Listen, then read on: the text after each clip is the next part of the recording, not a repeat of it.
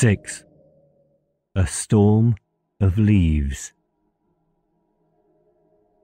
Marty remembered closing his eyes tightly as the crawler skidded and fell.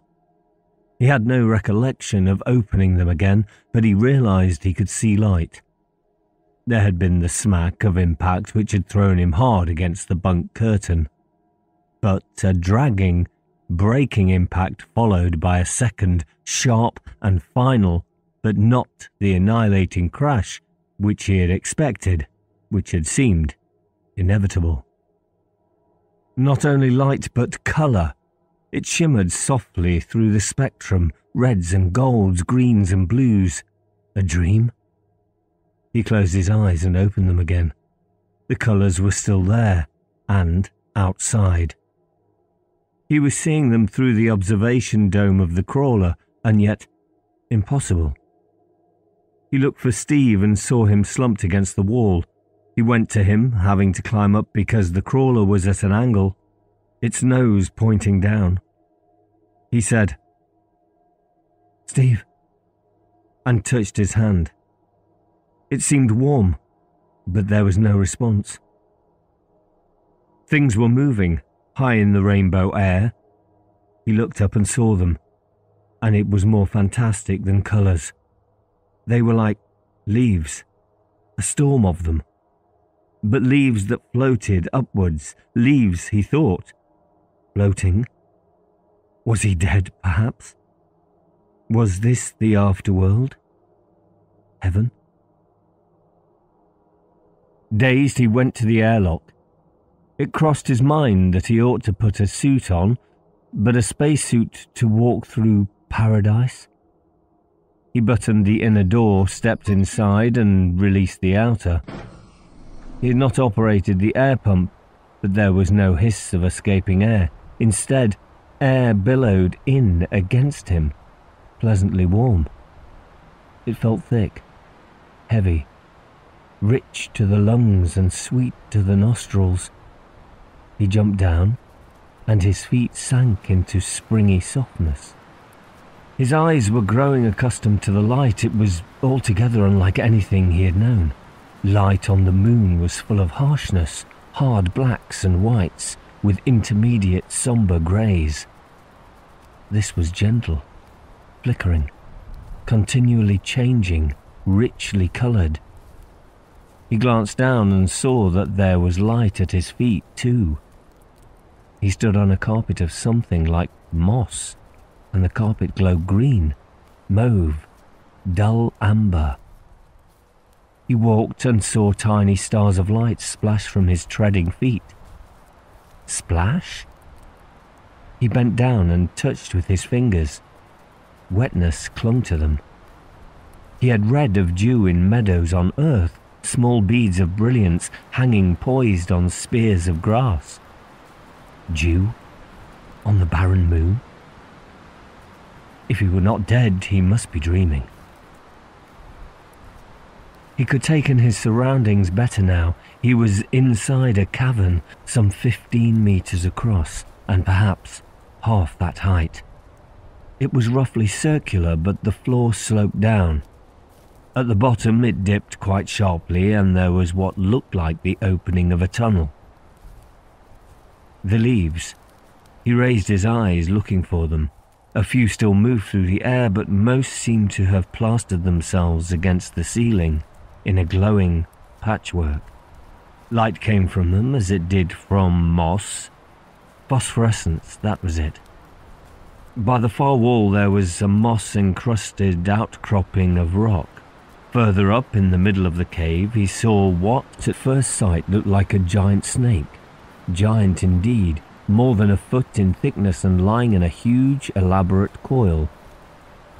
The body of it was black, but the top swelled into a spheroid, creamy white, a couple of meters in diameter. Not a snake, he realized. The other end disappeared into the ground. And yet, that did not mean anything. In dreams, nothing was fixed, everything capable of changing into something else. He watched to see if it would move.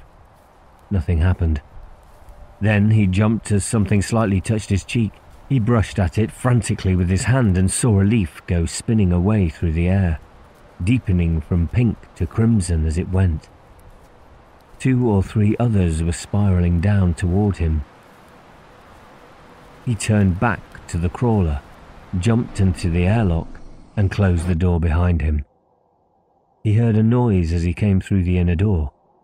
From Steve, a small groan. Marty bent down and saw movement. He lifted Steve's head and the eyes opened. "You okay?" he asked. "I thought you were dead." "What happened?" Steve winced, momentarily closing his eyes again. "We hit that loose rock." "It's not a dream then." He felt almost disappointed. People don't share dreams. "Dreams? Where are we?" Steve struggled to his feet. "That light, is it real? I don't know. It must be. What's that?" 3 of the leaves floated down and rested on top of the crawler. 2 were pale lemon, the other a deep, pulsating blue. After a moment, the lemon-coloured ones detached themselves and drifted up and away, but the 3rd remained. What is it?" Steve insisted. Marty started to tell him as much as he knew. Steve interrupted to say, "You went outside? In a suit?" "No. It seems silly to say you did not need a spacesuit when you were dead. I was a bit dazed." "But you could breathe?" "Yes. There's air all right. It's different, scented, and it seems to make your lungs tingle, but you can breathe it. I was about 5 minutes out there." "I don't believe it." "Nor did I at first. We're in some sort of cave." It was beginning in a weird way to make sense. Since they were obviously alive, it had to. "I suppose we're inside the moon. We must have broken through the surface in that fall." Steve shook his head and then put a hand up to it, grimacing. "I must have landed on my skull." He paused. "I'm going out to have a look. How far did you explore?" "Not far." He was not going to say that a leaf had scared him. "Come on then." Steve stopped by the airlock. "You're sure you went out? You didn't imagine it?" Marty rubbed his fingers together. They were still wet. "No, I didn't imagine it." They stood in silence. The pattern of colours moved and spun along the walls and ceiling and floor of the cave.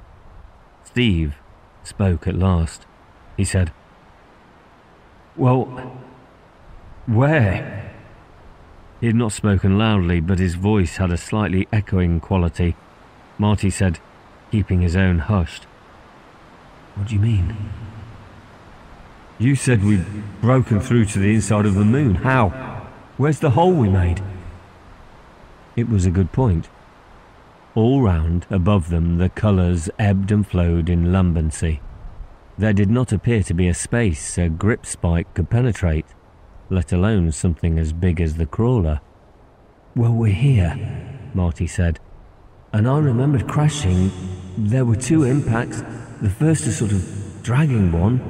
The second must have been when we dropped this last bit to the floor." He remembered something else. The leaves which had been rushing through the air and which he had later seen plastered against the ceiling. He looked for them again and could not find them. That part of the cave's roof was no different from the rest. No leaf shape showing in its kaleidoscope of shifting patterns. He told Steve of this. Steve said, "Does that explain anything?" "I suppose it could." He stared round. "There has to be an explanation, doesn't there? I mean, it can't be Jabberwocky. It must have rules. We've only got to think them out." Marty said, "I wonder." "What?" There's air in here a bit denser than in the bubble, I would say. The cave has to be sealed or it would simply rush out into the vacuum. The leaves floating up may have plugged the gap that was made when the crawler crashed through. Steve objected. It's not possible. How'd you make a vacuum seal with leaves? And where are they now? I don't know. But we're here, we're alive, and we must have got in some way, Steve said. It's crazy.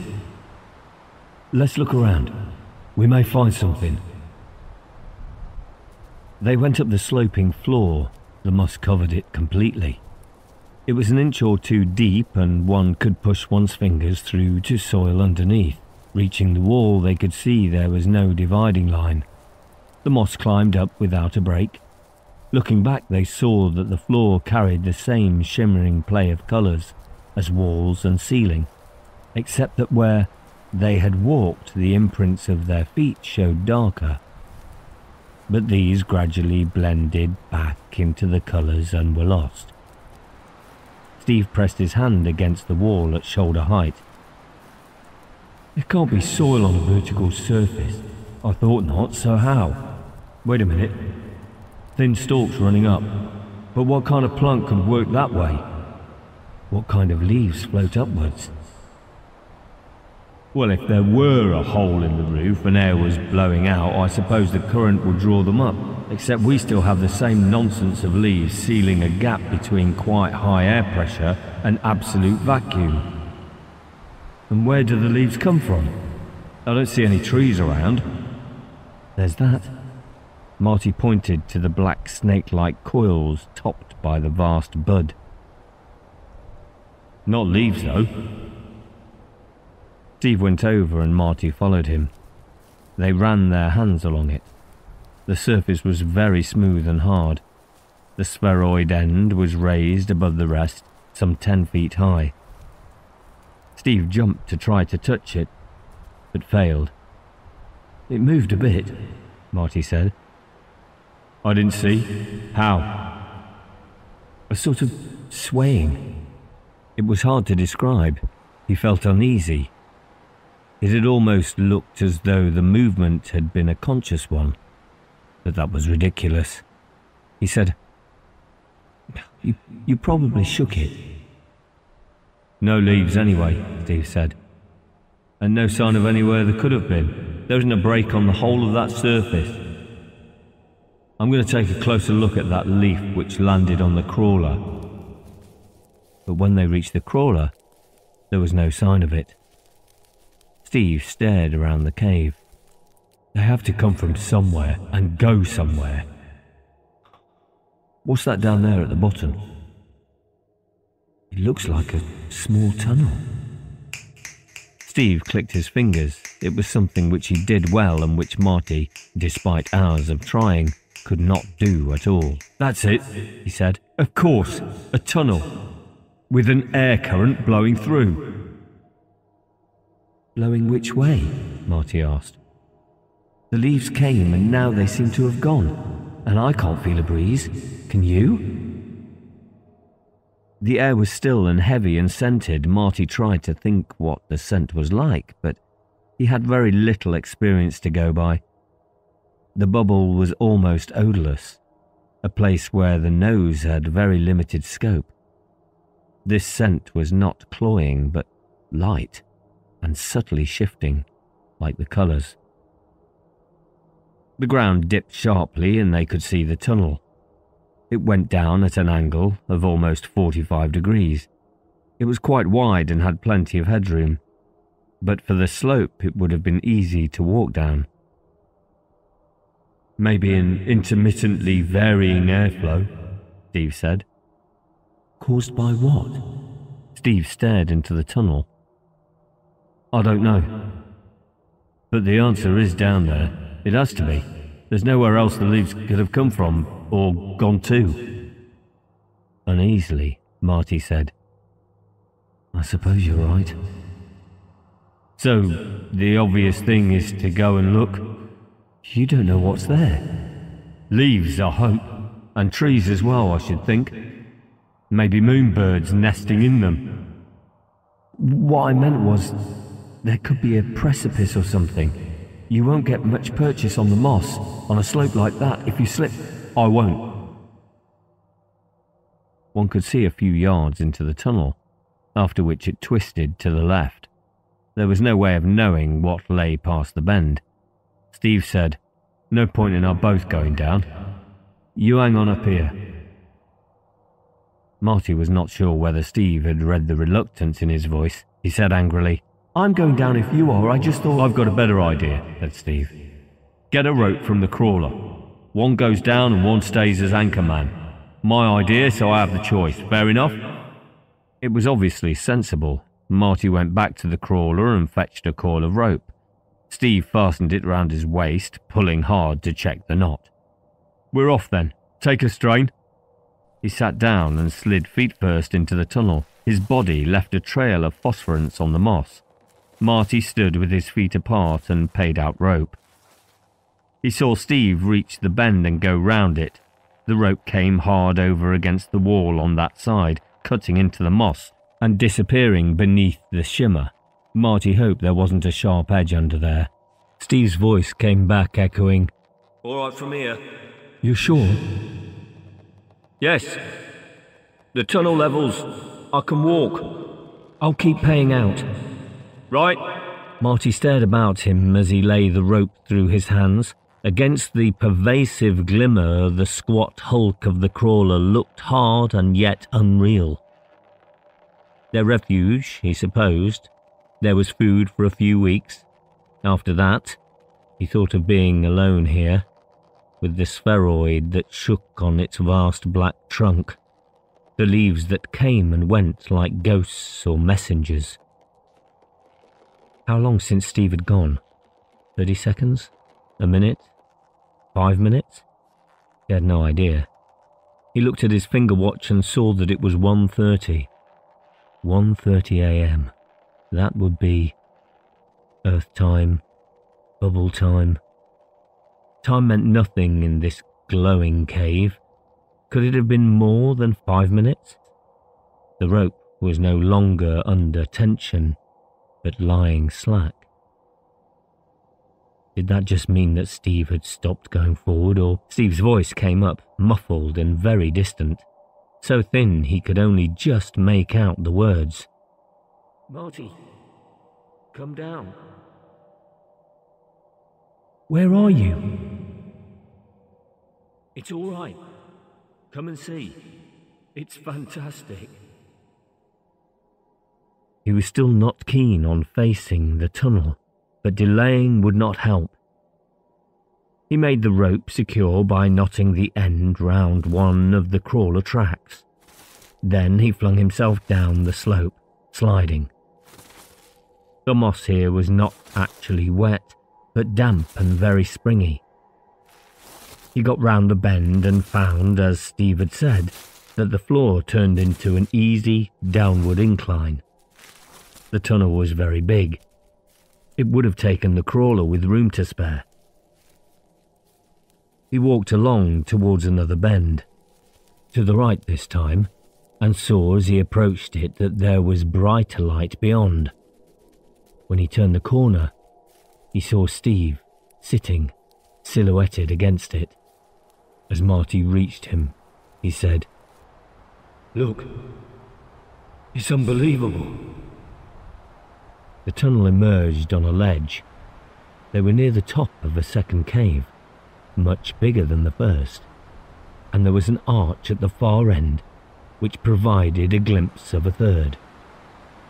This cave was well over 100 feet across, and they were perched at the top of a 60 or 70 degrees slope, at least 50 feet above the floor.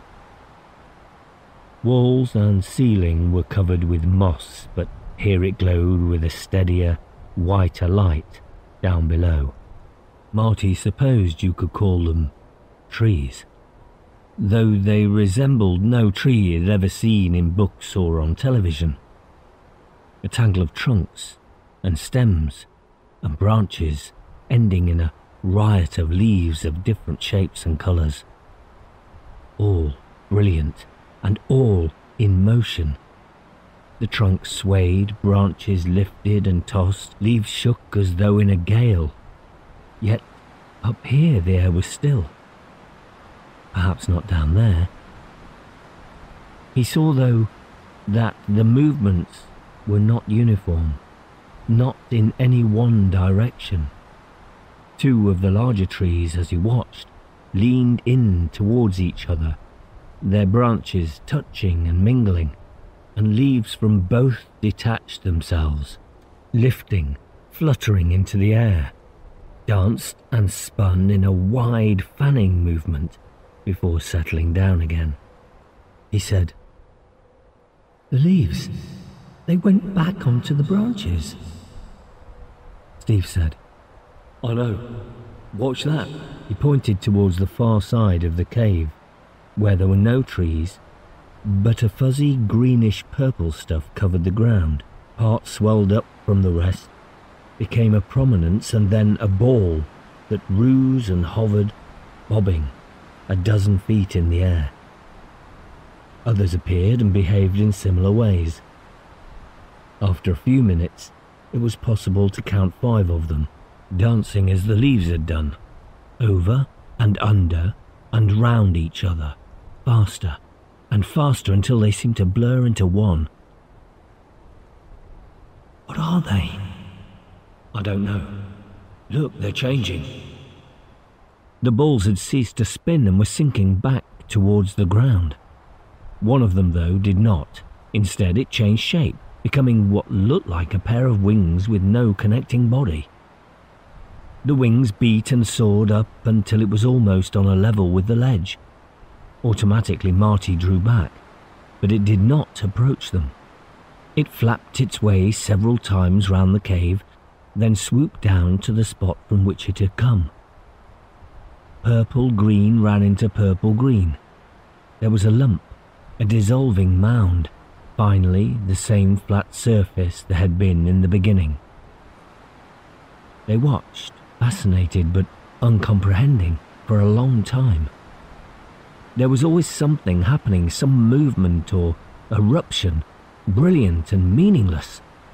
Then Steve said he was hungry. "You could try eating the moss," Marty suggested. I don't fancy it. It's probably poisonous anyway. Let's go back to the crawler and get some food. We can come here again afterwards." He led the way up the tunnel, reeling in the rope. When they reached the bottom of the slope, Marty said, "Better not take a strain on it unless you have to. I tied it to the crawler. We don't know how firmly anchored it is. We might pull it down on us." "Good point. We should be able to jump it fairly easily." He did not make it the first time, but Marty did. He stood at the top and gave Steve a hand to get up. The crawler was in the same place, but something else was different. There was no snake-like coil. The black trunk ran straight up from floor to ceiling, where the glowing moss closed tightly round it. So the spheroid must be outside. Marty pointed to it. "Do you know what I think?" Steve said it for him. Thurgood's flower. It was in bud before. Now it's up there somewhere. Probably opened out. "But what for?" Marty asked. "To attract interplanetary bees?"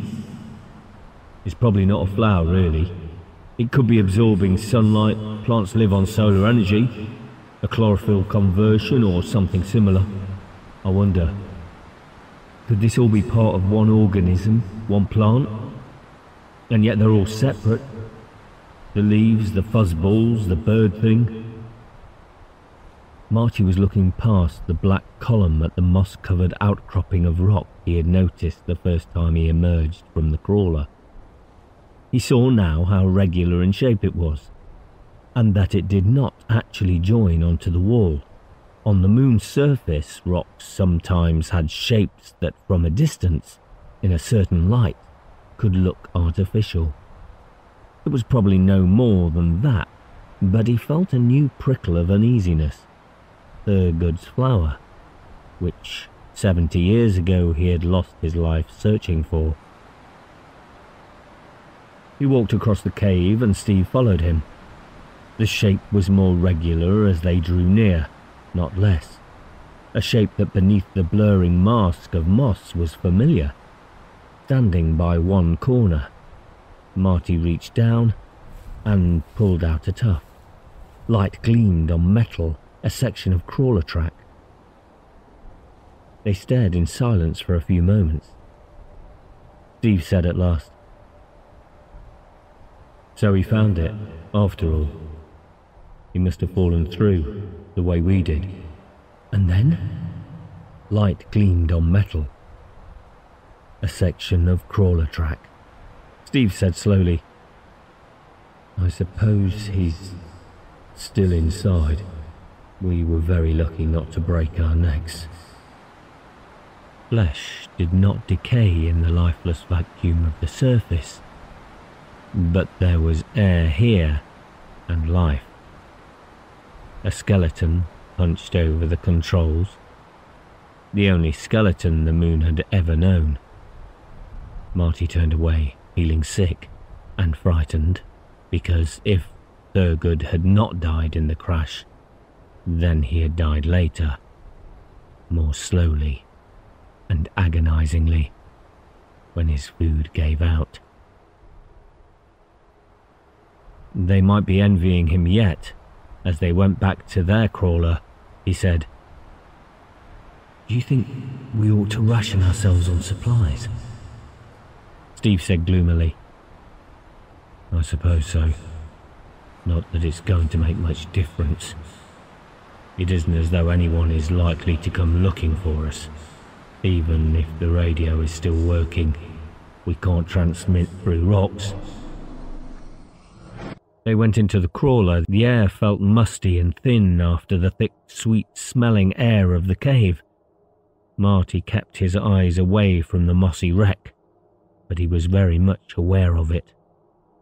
He could not help wondering how long it would be before their own crawler looked like that.